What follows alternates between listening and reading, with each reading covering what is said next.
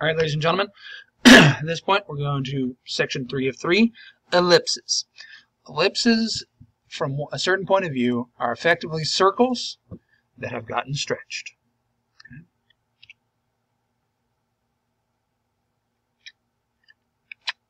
So for this first one, I'm looking at item number 13.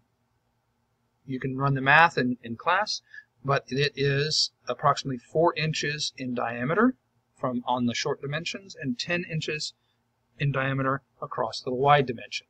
So we can start using that and start with a circle that is the smaller of the two dimensions. So half of 4 inches, we got 2 because we're working with radians, 2 inch. Okay, there's our 2 inch. Now, from there,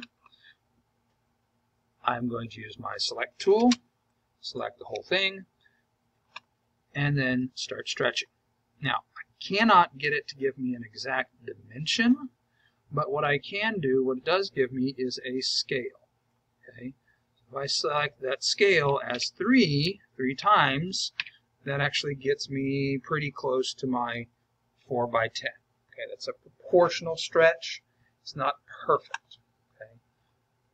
But it does allow us to start getting some of these things in line. Okay? Now, if we need more accuracy, we have to do a little bit more setup.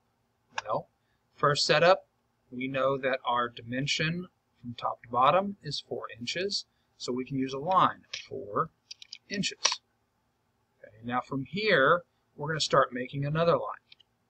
This other line, I'm going to go here to this direction, 10 inches. There we are. Now I'm going to take this line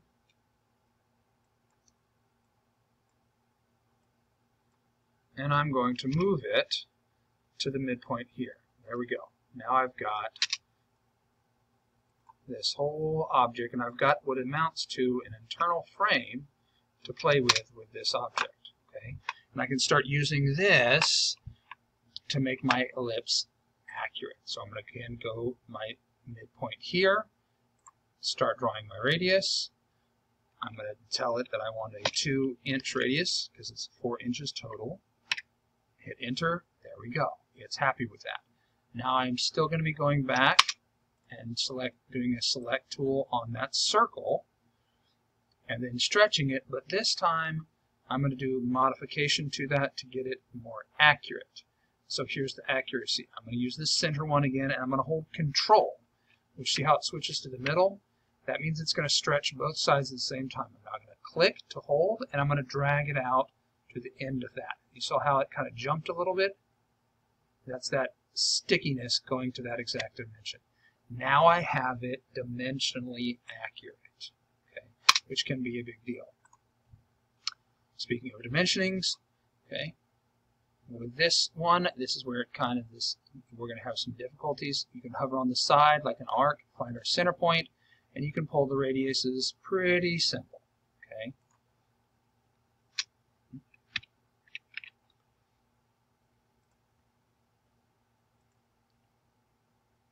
2 inch. Again, going here, finding my center, coming out. Okay. You see this one is not quite what we needed. It's actually given us a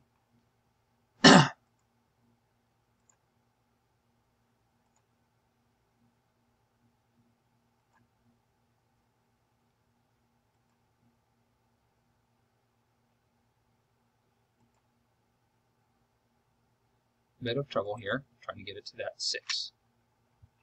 Okay, so dimensionally not quite all there. One more shot. There it goes. And my last thing, move it in to where it's on that center line. Good. Okay. Now, over here, because we have these guidelines, that dimensioning actually is going to give, we're going to have several options. First off, we can do a diameter call out. We can do that radius call out as well. and you'll see here, our dimensional accuracy is spot on.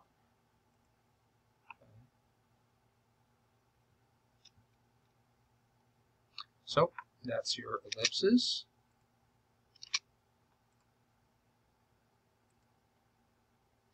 Only thing left over here is to kill off our guidelines.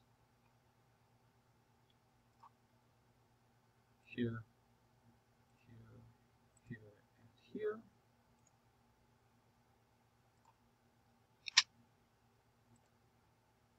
And kind of just center this back up a little better.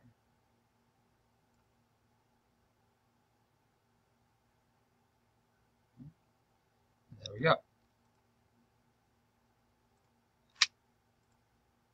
We have our two ellipses. One had some inaccuracies. However, here is our high accuracies if we are to need them.